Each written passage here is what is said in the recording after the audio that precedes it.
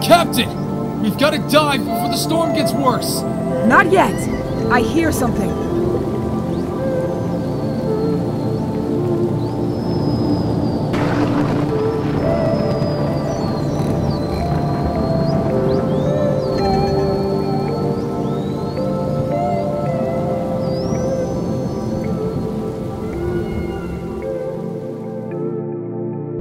I've heard of these. I believe they were called giraffes. What? There's no way animals like this were ever real. There were lots of strange animals like this once upon a time. What are we supposed to call her? She let the former captain die for some stupid doll. Andrea, I'm sorry. Don't feel bad. You be good, alright? Andrea!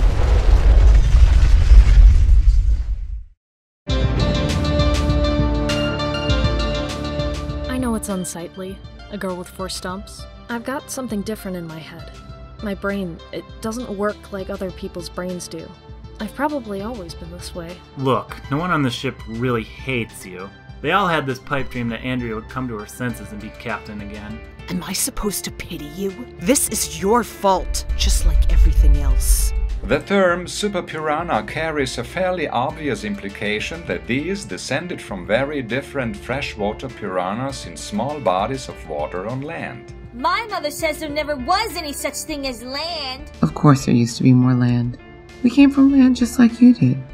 I mean, we can't breathe underwater either. I'd like you to meet a friend of mine in the Navy, Onora Hakes, commander of the Pristidae. I've heard about your run-in with pirates. Not just any, but the Barracuda gang, no less. These pirates are normally men with peg legs and cutlasses. They live like sea monsters ready to ambush ships like yours. They've given up their flesh. I'll keep this simple. Some very wealthy people have hired us to reserve the new land for them.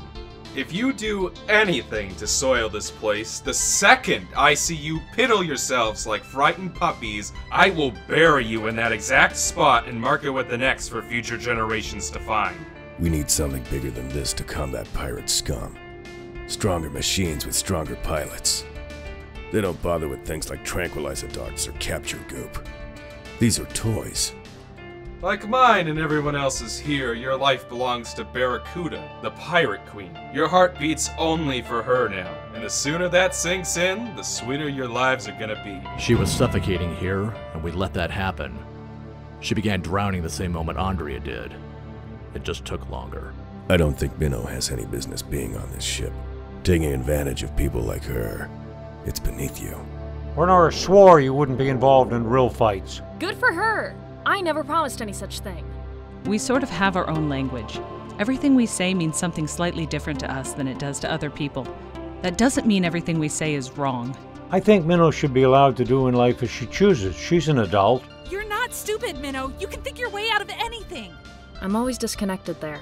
It feels like I'm watching some other person's arms and legs do what my brain tells them to. Don't bother with me. Sooner or later something bad will happen to you.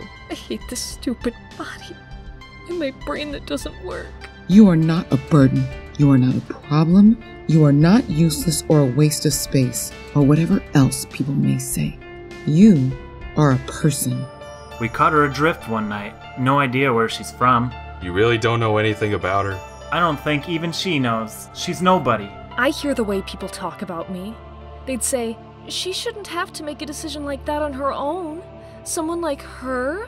She could so easily be taken advantage of. And I am so sick of being spoken of like I'm 5 years old. I don't think there's anything Andrea didn't want you to be able to try if it was your decision. Don't get sucked down. I love you.